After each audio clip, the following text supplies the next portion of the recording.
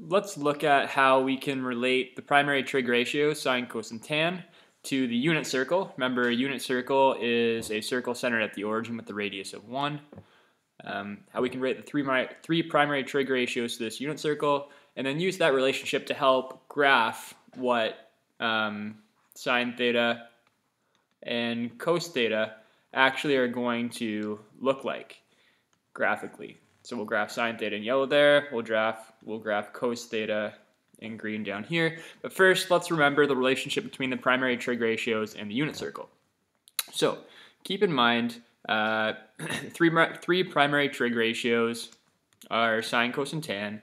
And you know the word SOHCAHTOA tells you that sine of any angle is equal to its opposite side divided by the hypotenuse. Cosine is equal to adjacent over hypotenuse, and tan is equal to opposite over adjacent. And this was used for when you had right triangles where your reference angle was in here and the reference angle was less than 90. And that reference angle we could label our opposite, adjacent, hypotenuse. So this is great when your reference angle is less than 90. But the unit circle can be used to look at the relationship between angles and the trig ratios. When we have angles anywhere between 0 or 360, we could even use negative angles by rotating clockwise.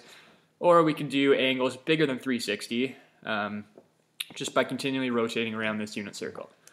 So how are we going to use this unit circle to get a new relationship for the primary trig ratios?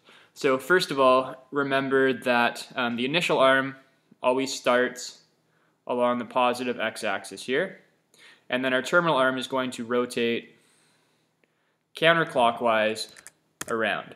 So we could draw our terminal arm is going to rotate some angle, we'll call that angle theta, from the initial arm in a counterclockwise direction. Now it's going to intersect the unit circle at some point xy here. Now if I were to make my right triangle by connecting this back down to the x-axis, in this right triangle, this side, well, let me just erase this here so you can better visualize this right triangle. This side has length x, right? Because to get to this point here, we would have had to travel x units that way and then y units this way. So this side has length y. And this side, the hypotenuse of the right triangle, is the length from the middle of the circle to a point on the radius of the circle. So this, since it's a unit circle, the radius has a length of 1. So we can rewrite our primary trig ratios in terms of x and y. So sine theta would be equal to the opposite side, y, over the radius of 1. So sine theta is actually just equal to the y coordinate. So it just tells you the distance between the x-axis and the point that intersects the unit circle. Cos theta is equal to adjacent, which is x, over the radius, which is 1. X divided by 1 is just x. So cosine actually just tells you the horizontal distance you are from the y-axis. So let's use these relationships so we know that sine theta equals 1 and cos theta equals x. Sine theta equals 1, cos theta equals x. So let's use that relationship to be able to actually figure out what the ratios are going to be at some key points as we rotate around this unit circle. So let me just get rid of all this. So we are going to start along the initial arm along the positive x-axis. So that is going to intersect the unit circle right here at the point 1, 0. And we're going to graph the ratio for sine as we rotate 360 degrees around this unit circle. So if we are going to find the ratio for sine theta, remember sine theta is always equal to y. So if I want sine of 0 degrees, I just need to look at the y coordinate of where it intersects the unit circle when we've rotated 0 degrees from the initial arm. The y coordinate is 0. So sine of 0 on the graph is going to start right here. It's going to have a sine ratio of 0. What if we want to do sine of 90 degrees. What if we rotate 90 degrees, and now it's going to intersect the unit circle right here at the point 0, 1. Well, the y-coordinate of that point is 1, so sine of 90 is equal to 1. So when we've rotated 90 degrees, the sine ratio is now 1.